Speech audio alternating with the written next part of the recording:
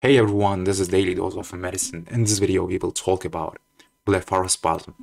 It is a type of dystonia, which is a movement disorder that causes involuntary muscle contractions. In blepharospasm, the involuntary contractions specifically affect the muscles that control eyelid movement. It's a rare condition with an estimated prevalence of 16 to 133 cases per million people. It typically affects individuals in their 50s or 60s, and women are affected more often than men. The abnormal contractions in blepharospasm are believed to be caused by an overactive relapse of acetylcholine, a neurotransmitter that stimulates muscle contraction.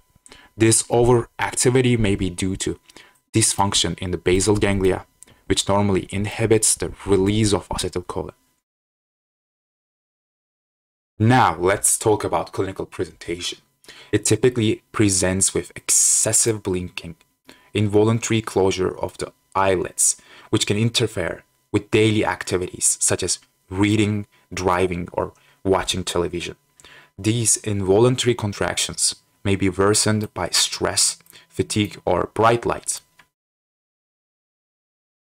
Other symptoms may include dry eyes, eye irritation or discomfort, photophobia, which is intolerance to light or light sensitivity, or headaches. In severe cases, the eyelids may remain closed for long periods of time, leading to functional blindness. The diagnosis is typically made based on the patient's clinical presentation and medical history. In some cases, additional tests such as EMG or brain imaging may be ordered to rule out other conditions that can cause similar symptoms. The primary treatment is botulinum toxin injections, also known as Botox. This treatment involves injecting small amounts of the toxin into the affected muscles, which temporarily paralyzes them and reduces the involuntary contractions. In cases where medication or Botox are not effective, surgery may be considered. The most common surgical option is myectomy, which involves removing a portion of the affected muscle to reduce its activity.